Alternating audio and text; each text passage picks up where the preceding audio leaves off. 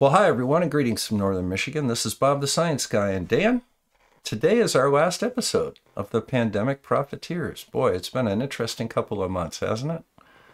Oh yeah, this has been a real fun series, and I think we're going to end on a good note here. So let's talk about our final pandemic profiteer, and that is this young lady right here. Barbara Loe Fisher, who made almost $3 million putting out anti-vax disinformation. But she actually had an inadvertent positive role in all of this, didn't she, Dan? Yeah, her story is actually really interesting. Okay, well, So let's talk about her a bit.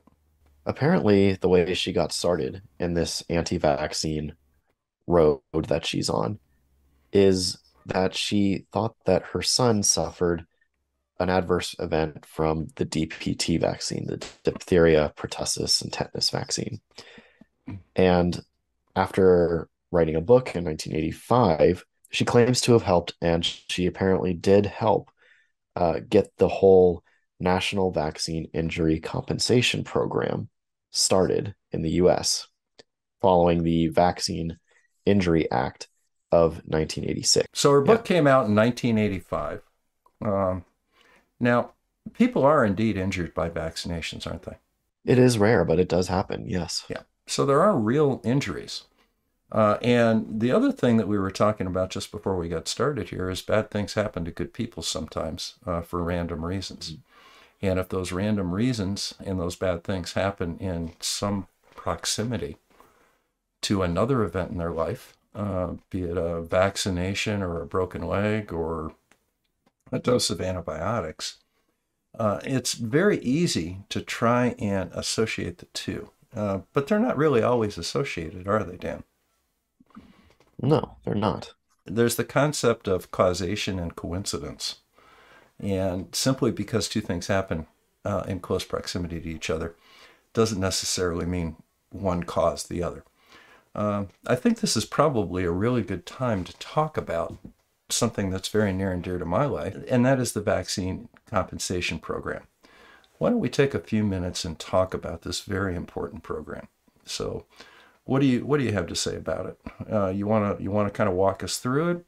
Yeah, definitely. So the way it kind of got started was um, around this concern that Barbara had that the DPT vaccine was causing injuries in children, specifically encephalitis. This belief was pretty widespread at the time. So a lot of parents were feeling like if their child suffered encephalitis or something like it, they would think that it was due to the DPT vaccine.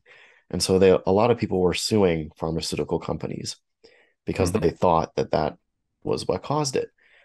So the pharmaceutical companies who already don't make a ton of money off of vaccines said, okay, this is costing us too much money in legal fees. We're just going to stop making it. Yes. So at that point, the government had to step in and say, no, we need a DPT vaccine. You guys need to keep making it. Here, we'll set up this national vaccine injury compensation program so that we handle all of the lawsuits that coming from people who think that their children are injured by vaccines. And then Now, you guys just make it. now, basically, the vaccine injury fund is funded by an insurance policy. I mean, we all buy insurance on our cars, on our houses, on our health, on our life. And the reason that we have insurance programs is that we want to have a fund together in case of an emergency. So what happened was they set this up so that for every vaccination that you got, the vaccine manufacturer had to pay 25 cents. And that was per Mhm. vaccine. So if you get a trivalent flu vaccine or a DPT, those are three different vaccinations in one shot. That's 75 cents that goes into the fund. And that fund exists to compensate people that have injuries as a result of that. So if you have a true injury due to a vaccine, you're compensated.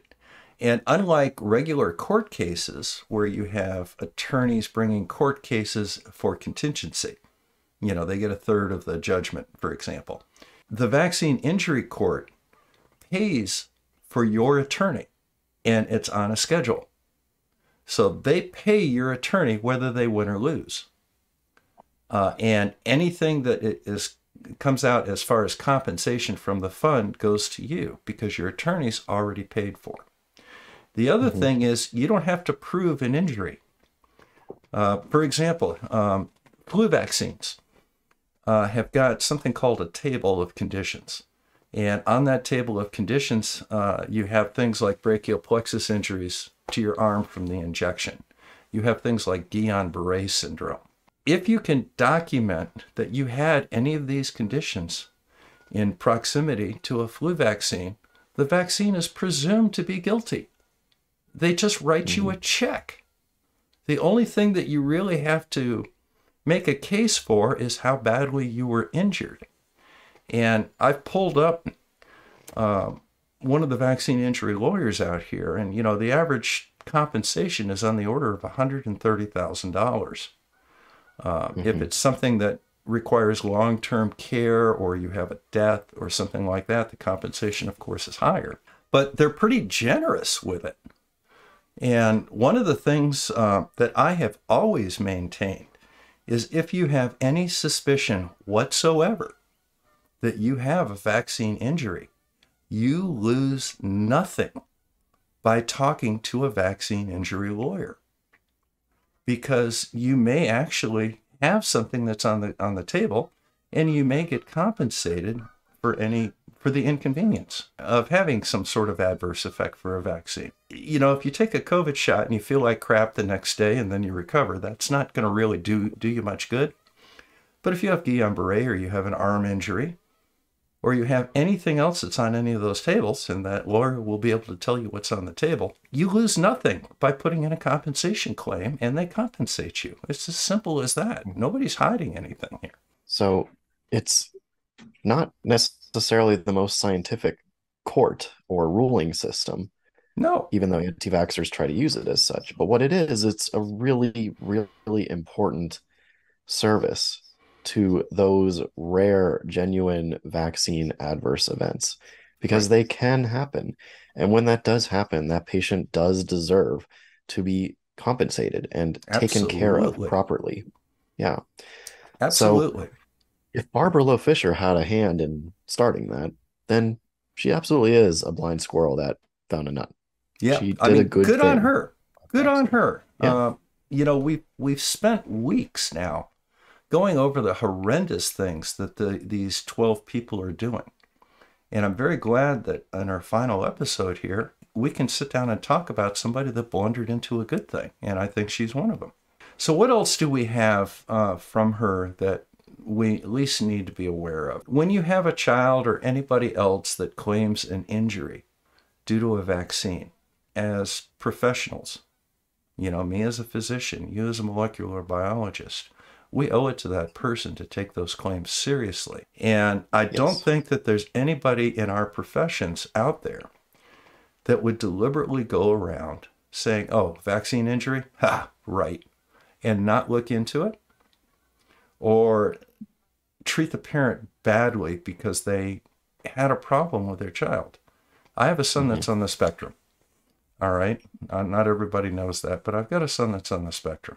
He was on the spectrum, just a couple of years after Wakefield came out. So there's always that question, did it have something to do with the vaccine? And I started looking into it like a concerned parent. And I found that there's no known cause for autism. And if there's no known cause for autism, how can I say in honesty that I know that the vaccine caused it? I don't know what caused autism. I don't know if it's the 15th chromosome. I don't know if it's one of the other things that have been floated around. My son still was on the spectrum, and he needed services, and we made sure that he got the services. Bad things happen to good people. And fortunately now he's doing well. He's down at, he graduated from Clemson, and he's in computer science right now, a great field for him. And things turned out pretty well for him, and that's good. I'm proud of that. I did not approach it from trying to figure out how this was not my fault. I need something to blame this on. I guess that maybe set me a little different than some of the people that are in the anti-vax movement, because they seem to desperately want something to blame. Sure. And it's completely natural to want that. Hmm. But, in your I story, agree. I think it sounds like what helped your son a lot was receiving that diagnosis. Yes. Someone figuring out, yes, this is the case. He's on the spectrum. Let's get him the services that he needs. Right. Let's make sure that, you know, we educate ourselves about where he is on the spectrum and how best to assist him. And it's the same with really any condition or illness that someone is going through. Today, you have things going viral on the internet about this person or that claiming that they're injured by COVID vaccines. Whenever I see a story like that online, if there's no relevant information, I just say, this person, for all I know, could very well have been injured by the Hmm. COVID vaccine. But oftentimes they say they don't know what's wrong with them. And in that case, if I do talk to that person, I tell them what you need is a doctor who will listen to you and be able to diagnose what is wrong with you. Because once you find out what your condition is, then you can start to find out if there are treatment options and actually start to get better. Yeah. But instead, I think a lot of those people are swept up into this agenda that a lot of anti-vaxxers have to use people who may or may not be injured by a vaccine in their own personal monetary or political gains. And that Yeah. does not help that patient. No. Telling that patient that they're vaccine injured and that they have to fight this fight against COVID vaccines, that doesn't help them. What they need is a diagnosis, they need a treatment plan, and they do deserve to be compensated. Yes. That's what's going to help these people. Well, one of the things that we talked about a couple of times ago, and that is the blood clotting that's been quote unquote associated with the COVID vaccine. Now, there were blood clots associated with COVID. However, decidual Mhm. casts and all these other horrendous things, reports from embalmers and things like that, those are not necessarily related to COVID. Some of them are actual natural processes. And if I go on out and I get a COVID shot, all of a sudden I'm fatigued and I have bruising everywhere. Okay, it's very tempting, especially if I'm somebody that can be easily manipulated by things I read and listen to on YouTube. I could be contacting this guy and he says, "Look at all these bruising, and I've got no energy anywhere, and I'm vaccine injured, and I could be paraded in front of Congress or in front of rallies as a Mhm. as a typical, a typical guy that got vaccine injured." But I think that the approach that I would take would be I would probably go see a doctor. I'd really like to know if I had leukemia before I went out and became a public figure in the face of vaccine injury. A lot of the people that are in the anti-vax movement have a basic mistrust of healthcare professionals. At least I think they do, because the doctor recommends a vaccine and they read all this stuff or heard about it on YouTube. So it really undermines your faith in doctors. But if you have a true vaccine injury, the key to it is getting into your family doctor and getting a diagnosis. Let's find Mhm. out what's going on, and sooner rather than later. Because, at the very, think of the best case scenario. You do have a Mhm. vaccine injury. Let's get it documented so that there's no question about, okay, well, I got a vaccine and 3 years later, I grew a wart on my nose. Okay, well, so what? If you have Guillain-Barré, get it diagnosed. And Right. then your case is very strong, and they will write you a freaking check to compensate you for your inconvenience. And not only all that, but getting that diagnosis not only helps the patient, it helps everybody. Because guess what? Mm-hmm. If that is a true vaccine injury, if the vaccine actually caused that condition, We then want to know about it. guess yeah, and guess what? There will be more people getting diagnosed with that condition. Vaccine safety monitoring programs are very sensitive. When Mm-hmm. the J&J COVID vaccine rolled out, they detected 6 cases of serious blood clots in 6 million doses.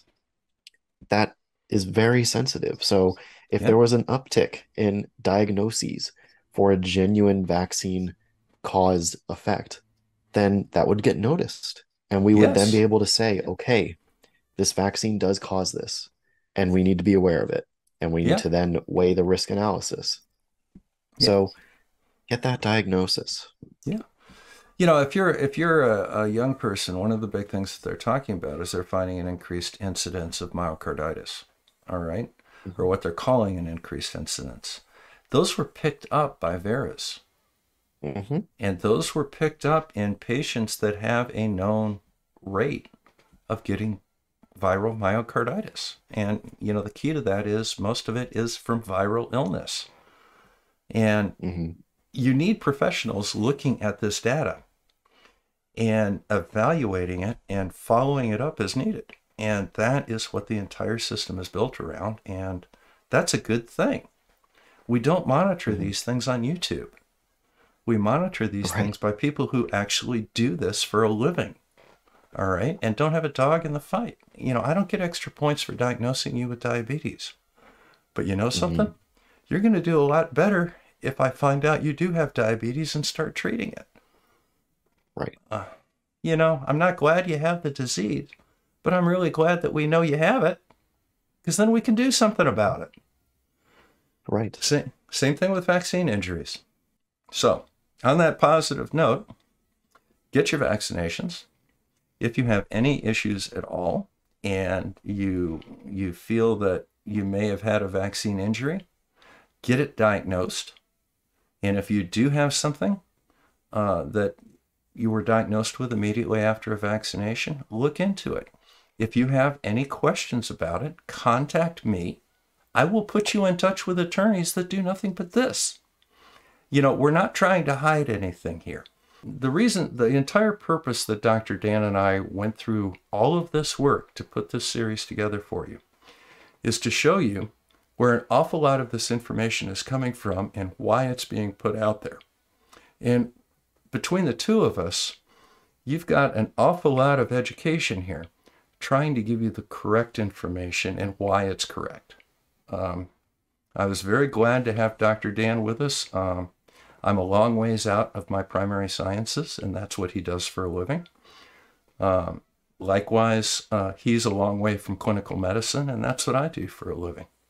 So, Dan, Mhm. how do you want to end out this series? What would you like to say to the audience? I'll just say I hope that this has been informative to anyone who has been watching. Um, I hope that it's given you some tools to, in the future, maybe suss out who might be a next pandemic profiteer and who might be talking legitimate science, because it's really important for the public to be able to figure that out. Bob and I can do our best to help you, but really what we want is for people to be able to think for themselves. And so I hope that this has been that for you. And I appreciate you all watching. Our job here was not to give you an opinion. Our job here was to give you tools to come up with your own opinion. Well, where to from here, Dan? What are you thinking about? We talked about a potential topic for the future. I think after a little break, we can definitely tackle it. So if you want to see Dr. Dan and I get together again and maybe kind of go down this road a little bit more, put a comment underneath the video here and let us know. Make sure you take a moment, go over to his channel, have a look at some of his work. His approach is a little bit different than mine, and he covers subjects that I don't cover. I think that you would enjoy seeing what he has. I always have, because I watch his channel on a regular basis because I learn something from him every day. So in any event, this is Bob the Science Guy signing out from Northern Michigan. Thank you again for stopping by. I hope that this gave you some useful tools for your toolbox there. And remember, don't take any wooden nickels, and just because it's on YouTube doesn't mean it's true. Unless, of course, Dr. Dan and I are in it.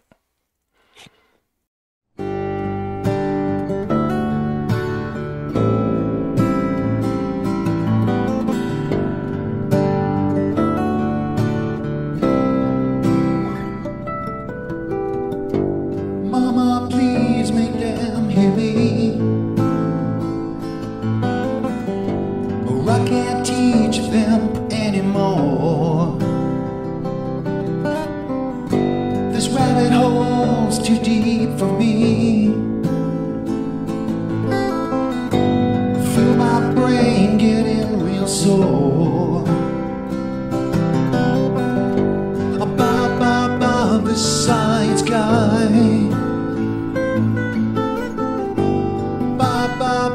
the science guy.